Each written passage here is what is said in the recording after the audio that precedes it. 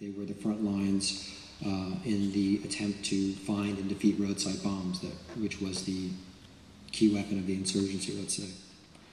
So I proposed to Playboy magazine, which is, again, who I was writing for, that they send me to Iraq to cover the bombs. As I landed in Baghdad, I realized part of why it had been so difficult to get there. It was immediately apparent when you went out onto the streets of the city just how incredibly dangerous it was. And it was also apparent that the sheer logistics of the war meant that it wasn't going to end anytime soon. The city of bombs. And on a 48-hour shift, the unit that I was embedded with, these 3-man teams would disarm somewhere between 10 and 15 bombs within 48 hours. And I will say that incidentally, I don't know if this is still a topic of discussion, but when I was here, one of the things that people talked about was desensitization in the media of violent imagery.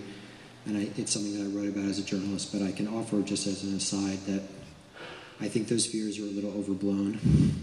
No matter how many war movies you've seen and how many video games you've played, I guarantee you there is nothing approximating the experience of standing in an environment where you could actually get killed.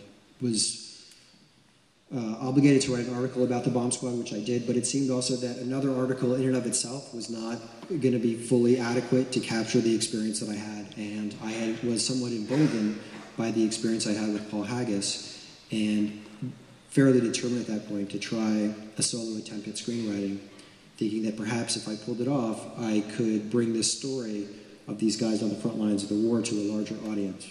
It was a very different experience for me, being a screenwriter than writing journalism, a completely different craft and quite a steep learning curve. And the 5th draft I sent to both Catherine and John and was anxiously waiting by the phone.